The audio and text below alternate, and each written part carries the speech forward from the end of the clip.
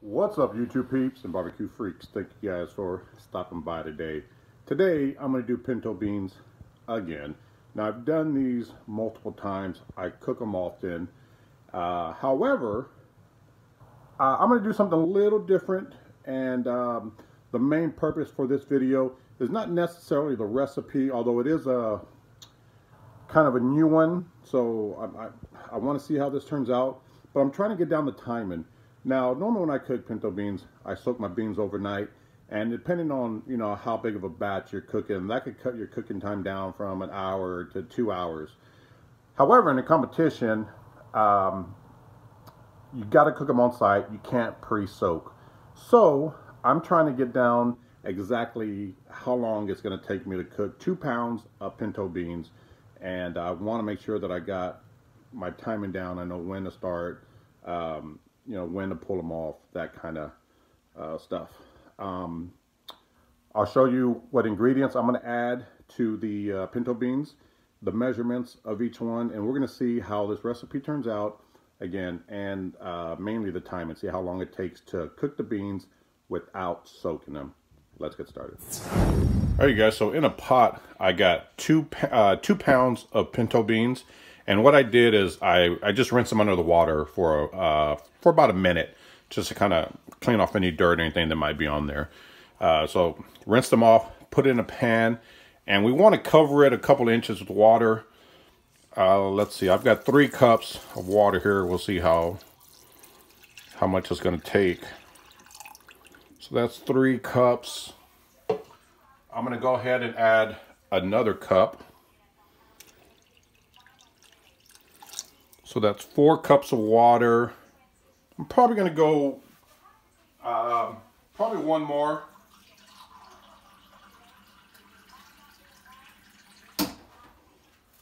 Just to be on the safe side. So 2 pounds of beans, 5 cups of water. Now, the amount of water you add might be different depending on the size of pan you're using. For this pan here, I don't know, the 5 cups seem to work. So I'm going to let this come to the boil. While this is heating up, we're going to move on to the next ingredients for this recipe. All right, one thing I wanted to show you guys really quickly. This is why I'm doing a practice run at home.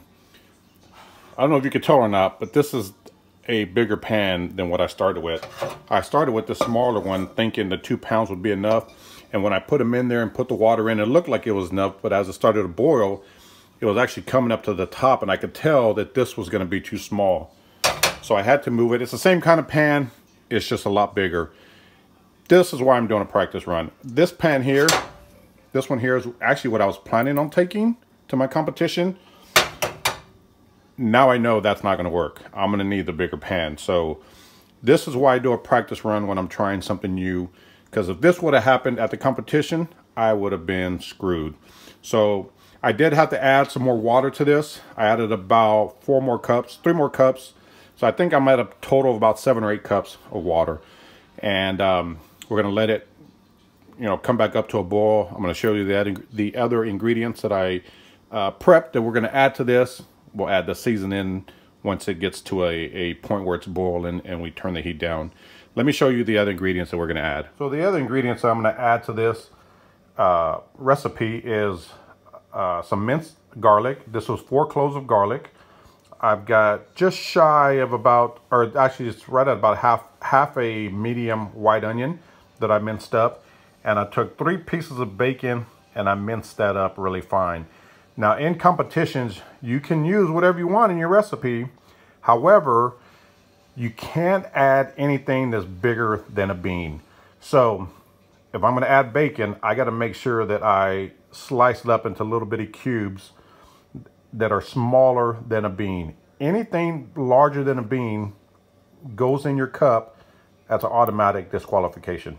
So you got to remember, whatever you're using, it's got to be smaller than a bean. So that's why I mince all these up really, finely. So we're going to add all these 3 ingredients to the beans. Once they come to a boil, we're going to add some seasonings. I'll show you what those are once we get to that point. All right, so I just turned the heat down on this. Now we're going to start adding the ingredients. I've got the 4 minced garlic here that we're going to add to this.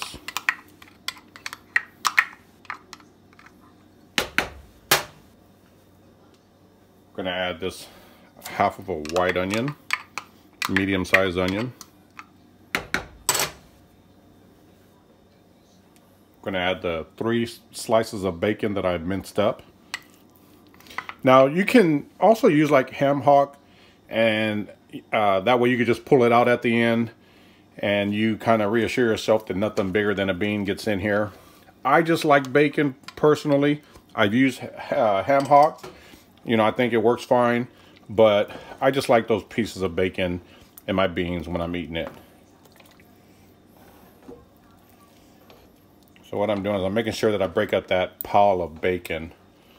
And that's going to kind of break apart as it, you know, cooks and simmers, but I'm going to give it a head start. All right, next I'm going to add 2 teaspoons of chili powder. Again, I will leave all the measurements in the show more description below. I'm going to add 1 teaspoon of ground comino or cumin. Just slightly, a little bit over a teaspoon, because I like it. We're going to add 1 teaspoon of paprika. And I'm actually using sweet Hungarian paprika, because I can't find regular paprika. And 1 teaspoon, 1 heaping teaspoon of cayenne powder. I like my beans to have a little kick in them. And I could have added like a serrano or a jalapeno or something like that, but again, if I can minimize the ingredients I have to chop up just to make sure nothing bigger than a bean, I'll do that. So 1 heaping spoon of paprika. I'm sorry, cayenne powder. And then to that, it's just going to be, you know, salt and pepper to taste. I'm just going to kind of season it up some, probably about a tablespoon, a little less than a tablespoon. For now, we can add more later. And then I'm going to add some coarse black pepper, probably about a tablespoon as well, just to start with. Again, as this cooks and later on, you know, you'll taste the broth and see if you need to add any other ingredients. If you do, you know, if you need more salt, if you want a little more heat, add a little more cayenne. And then I'm going to drop in, let me get this open real quick, 2 bay leaves. Now this is something that I've never done before. I've never added bay leaves to my beans, so we're going to give it a shot. That's 1, whoa, and 2. Don't forget to fish those out at the end of the cook, so they don't go in your cup and you get disqualified. And that's it. We're going to let this simmer. My guess is it's going to take about 3 hours. 2.5, 3 hours. You know, just kind of depending on the heat, how high I have it or how low I have it. Right now, it's at a medium heat. So I'm going to guess it's going to take about, yeah, probably about 3 hours. And that's it. We'll let this run and pick back up. Probably about an hour. I'm going to taste the liquid just to kind of see, you know, how it's tasting, if I feel like I need to add anything else. Other than that, I'm going to let it run. And, you know, about 3 hours from now, we'll see what they look like. Hey, you guys, these beans have been going on a medium heat for just a little bit over an hour and a half. As you can see, some of this water has evaporated. And the beans aren't done yet. They're not tender yet. So we want to add some more water to this. So I'm going to add some more water just until it covers up the beans.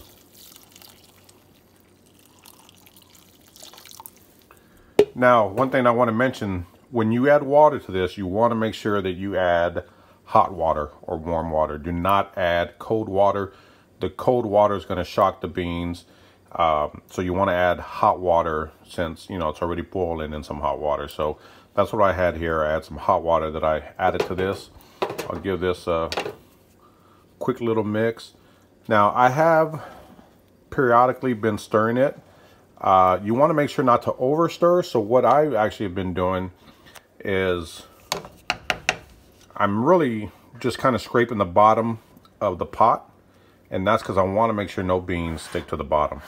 Once those beans start to stick and burn, you almost ruin the whole pot of beans. So you don't want to, you know, over stir it, but you can get in here, just kind of push underneath like that, lift those beans up. So I can feel the bottom of the pan. I'm making sure they're not sticking, and it's still enough to kind of mix all this liquid around. So that's that. We'll let it go. At this point, let's see, we're a little over an hour and a half in. At this point, it's probably going to be about another hour to hour and a half. We'll see what it looks like in about an hour. All right, you guys, these beans are done. The cook time, 3 hours.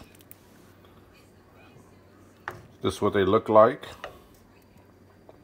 We're going to give them a taste and see how they taste. So I'm liking the way they look.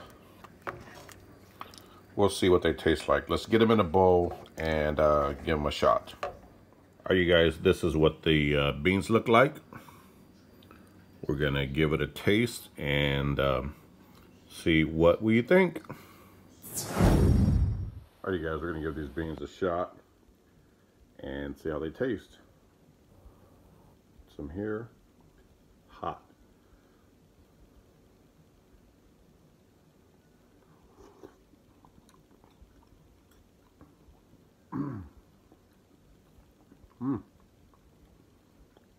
Right off the bat, I'm picking up that cayenne. Now, I don't know if I mentioned that earlier in the video, but I think I might have mentioned that I like my beans to have a little kick to it. These have a little kick.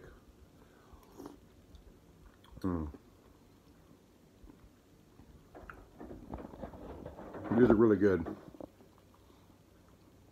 I will say though that if I make this recipe again, in fact, I will make this recipe again, I will leave out the bay leaves. I make pinto beans often. All the seasonings that you saw me add in this recipe, I normally add in my regular pinto bean recipe. However, the biggest difference was the bay leaves. And that's really why I wanted to try this practice run. I wanted to see the difference that the bay leaves made. I got to be honest and say I'm not a fan of it. I'm not a fan of the bay leaves. So I will make this again, but I would leave that out. However, the beans are really good. They're tender. The cook time was 3 hours, which is kind of what I figured, on a medium heat. The beans are really tender. Also, the one item that I did add that I will add next time, and I normally add to my pinto beans, is cilantro. I take some of that, mince it up really fine, and put it in there. It just adds so much flavor. I meant to do that to this recipe, but I forgot that this past weekend I had a catering gig. I made beans for 230 people. It was a whole lot of beans, and I used all the cilantro that I had up, so I didn't have any for this recipe. But this recipe, without the bay leaves, adding the cilantro, money, and which is really my normal recipe. So I think I'm just going to stick to my normal recipe. I have a competition this weekend, and I'm cooking beans, so I think I'll do well. You know, we'll see. But this recipe, I think, you know, I really liked it, the measurements. So usually, even though I use these same ingredients in my regular pinto bean recipe, I normally don't measure out the ingredients. I just add them to taste. My chili powder, my ground comino or cumin, my paprika, all that I don't measure. I just add to taste, and you know, it usually turns out great. But this recipe, if you're, you know, just starting out and you want to, you know, get the exact measurements for something, I think would be really good. I would suggest leaving the bay leaves out. I will do that next time. But the recipe itself was really, really good. So anyway, I'm glad I did this test run because it actually gave me some insight. Again, You saw earlier I had to move to a bigger pan. Doing this practice run, this is kind of why I did it. So now I know I need to bring a bigger pan with me to my competition this weekend. And then using the bay leaves. You never want to run a brand new recipe at a cook-off. You want to make sure you practice it first. That's what I did today. Now I know this coming weekend to leave the bay leaves out. So all in all, the beans are good. I gathered some important information from this experiment, if you will, that I think will help me this coming weekend. So I hope you guys enjoyed it. Again, if you want to give this recipe a try, I like it. It's really, really good. Minus the bay leaves, add in cilantro. So thank you guys for watching. I will see you guys next time. Take care.